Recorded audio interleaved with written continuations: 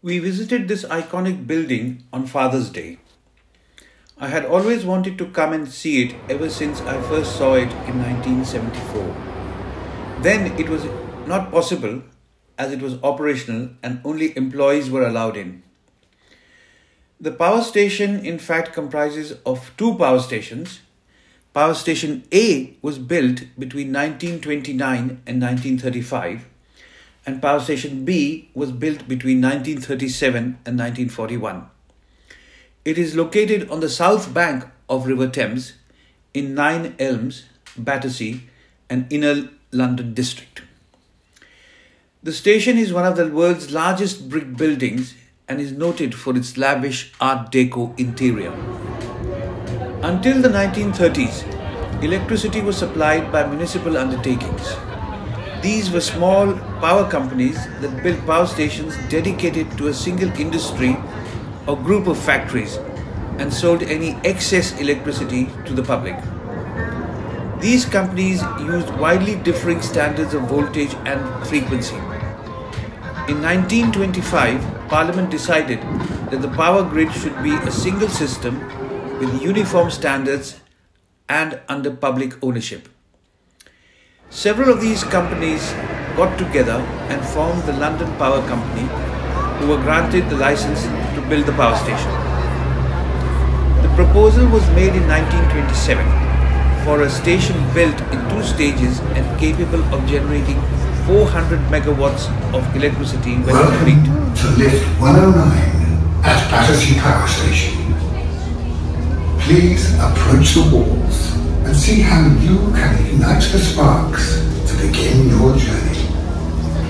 We're at the heart of the power station, deep inside the fiery depths of the furnaces.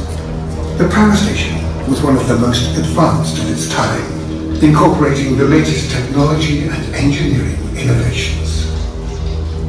At the peak of their powers, the furnaces generated a heat so intense, with an incandescence so bright, it's been said that it was impossible to look at with the naked eye.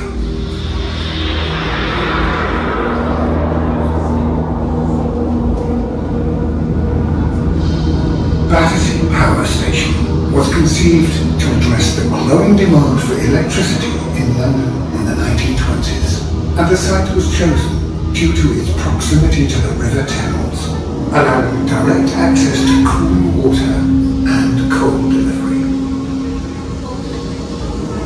To make this electricity, water was pumped directly from the River Thames to the boilers, where it was heated to evaporation, transforming into steam. The steam was then released under such pressure that it created a rush of energy that was harnessed to drive the blades of the giant turbines.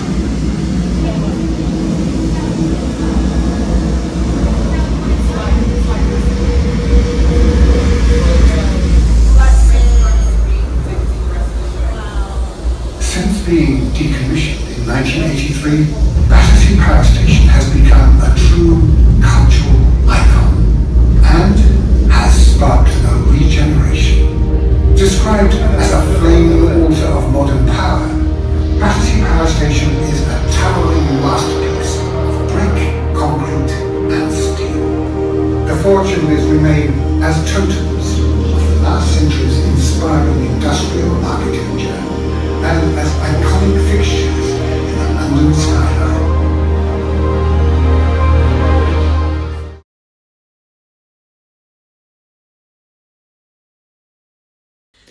It was built by the Thames as it required, on average, 340 million gallons of water each day and burnt 1 million tons of coal annually. The power station remained under private ownership until 1948, when it was nationalised. It provided around a fifth of London's electricity needs and even supplied current to Buckingham Palace and the Houses of Parliament. The building's dimensions measure 520 feet by 560 feet, with the roof of the boiler house standing at over 160 feet. Each of the four chimneys is made from concrete and stands 338 feet tall, with a base diameter of 28 feet deep, tapering to 22 feet at the top. On 20th of April 1964, a fire at the power station caused power failures throughout London, including the BBC television centre, which was due to launch BBC Two, a second television channel, that night. The launch was delayed until the following morning. Nearly 40 years after the lights were switched off, Battersea Power Station opened its door to the public on 14th of October 1922, marking the first time the public were able to explore the iconic building, shops, bars, restaurants and leisure venues. The best way to get to the station is on the Northern Line. We enjoyed our day at the power station and especially the ride up one of the chimneys. I hope you liked the video.